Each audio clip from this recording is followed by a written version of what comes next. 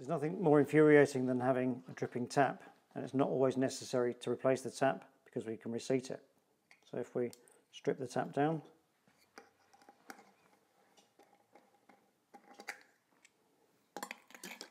having turned off the water, obviously, we'd be in a mess if we didn't. We can take out the jumper, and this is the washer we need to replace.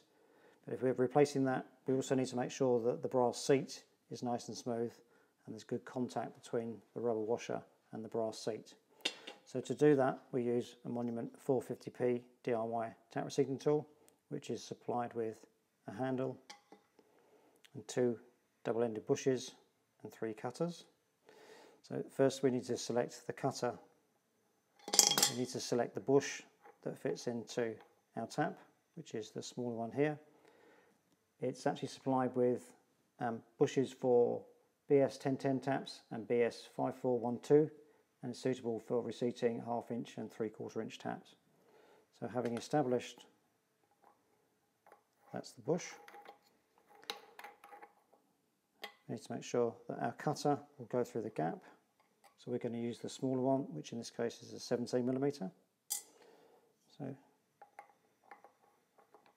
we engage that, make sure that's the right one, pop that on there, screw on the cutter, insert the cutter into the body, screw in the bush. The bush now ensures that the cutter is perpendicular to the brass seat that we want to cut. Then applying light pressure, you can now reseat the brass.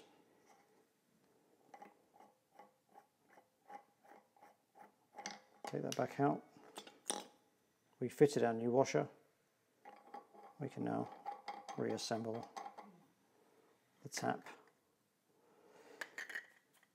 very easily.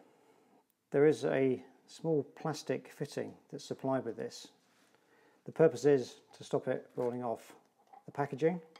However, it's also very good for holding the jumper unit while you're working.